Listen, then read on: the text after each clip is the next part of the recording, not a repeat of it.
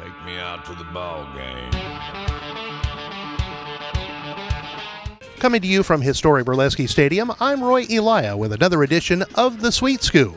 The Walla Walla Sweets open a three-game series tonight with the Victoria HarbourCats here at historic Burlesque Stadium, and joining us for the Sweet Scoop is Walla Walla Sweets pitcher Brady Herai, who pitched one perfect inning on Saturday night as Walla Walla upended the Cascade Collegiate League by a final score of 5-2. And Brady, tell us about that inning that you worked.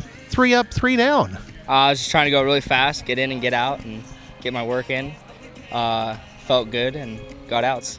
Now, the rhythm thing with regard to the pitchers, there are some that are very deliberate or very meticulous and so forth, and then there are others that get the ball and don't mess around and just do it. I mean, are you one or the other? Are you in the middle someplace for the most part? Or? I go back and forth kind of. Sometimes thinking too much to take my time for sure, but when you're going fast, I mean, you just have to get up there and throw it, and not a whole lot to think about besides hitting the spot and throwing the right pitch. So now, it seems like lately you've been giving the Sweets some quality innings. Have you made some adjustments as the season has gone on, or just kind of stuck with what you've had all along and just doing a better job of executing and those kinds of things? I would say definitely doing a better job executing, hitting spots, and just throwing pitches where they need to be to get outs.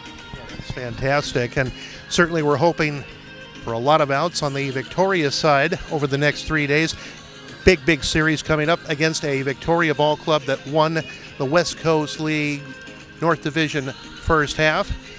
It seems to me that these are bigger games for the Sweets than Victoria. With that said, Victoria figures to provide some very good opposition over the next 3 days. Oh yeah, I mean, this past 2 weeks we've been playing, top 4 teams have all been playing and going to be playing, so definitely probably best baseball this season that we're going to see. So, I mean, got to be on top of it and come out on top. Without question.